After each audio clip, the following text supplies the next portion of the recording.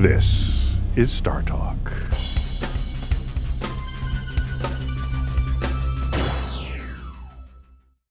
So Jesse from Vancouver, Canada would like to know this. Given that there is an upper limit or upper speed limit to the universe, being the speed of light, and a lower speed. It's not just a good idea.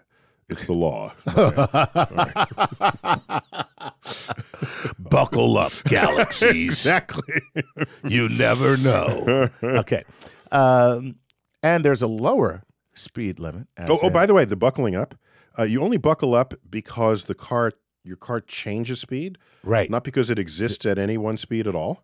Well, it's the change that's pretty. The change is what will kill you. Yeah. Right. That's why you can be in an airplane going 600 miles an hour at 39,000 feet, and they say, you may now unbuckle your seatbelt. Right, because nothing's going to happen. Right. If you maintain your speed, that's not a problem. Yeah. It's if your speed changes, and that's what your seatbelt is for. And I just love that they put seatbelts on airplanes as not. I get it for the turbulence, but for the crash, really, really, do you really think that seatbelt's We're about to help? crash. Buckle your seatbelt. Yeah, buckle up. Right. Okay. Mm-hmm. No, I'm not. No, my favorite one is like, if you don't bring your seat back up the 4 inches, you're going to die Right. in the crash. Yeah, what's that You're going to be the about? only one who dies.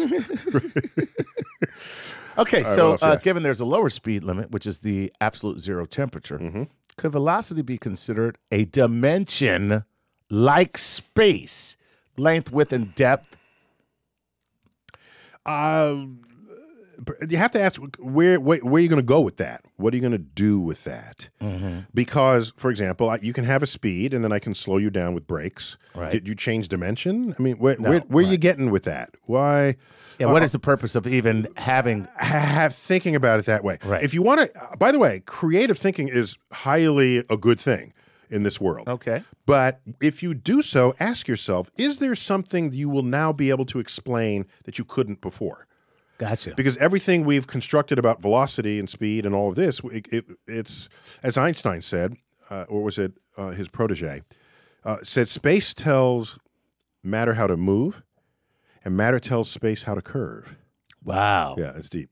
That's a great one. Yeah, it's great. It's deep. So in that sense, it's not your speed, but it's the gravity that's creating the dimensionality of the fabric of space, and you can move within that. So we move within the fabric of space. So Right. the velocity itself is not, there's no cause to think about it that way. That's all. Gotcha. So But I applaud the exercise. yeah, exactly. It's very creative thinking, and your answer, Jesse, is dark matter. I'm just saying. No, I will just never said that. answer one question with something else we don't know anything about. Exactly. Right. See, that's how I do it. No, people do. Right. People say, oh, can we explain this thing in terms of consciousness? We don't know what consciousness is, so Right. just back up. Right. Give Right. it space. That's funny. But see, you know what? That's a great little cheat, though. It is a cheat. It's a great cheat. It's a complete cheat. Yeah. People do it all the time. Yeah, it makes. I mean, listen, because I don't know about this. Well, why don't we think about it in terms of something else we don't know about? Exactly. That'll answer Because it. that'll answer it, right? I mean, that's very funny. Right. This is StarTalk.